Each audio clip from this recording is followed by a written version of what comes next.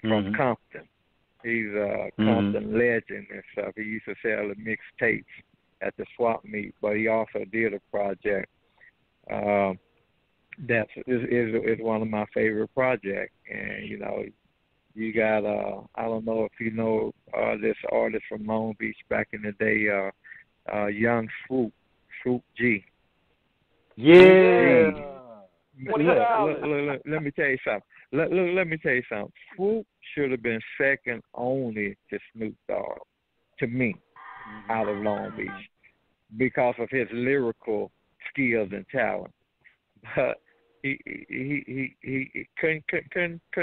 couldn't handle money and stuff. It's quite a few record companies tried to sign him and gave him that advance and stuff like that, and next thing you know, he done got wet out there and stuff, and done Oh Lord. wrapped a Mercedes Benz around a pole or something, and you just couldn't do nothing with him and stuff. And it's like, but man, rapping skills, flows, oh man, I still listen to some of his old stuff, but it's just like a lot of talents like that, man.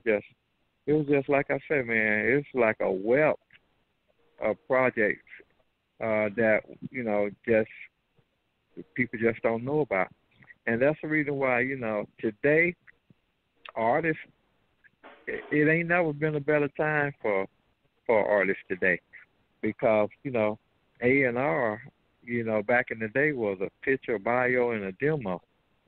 Shoot, man, Mhm. you can lay across your bed with your laptop and do the same thing they do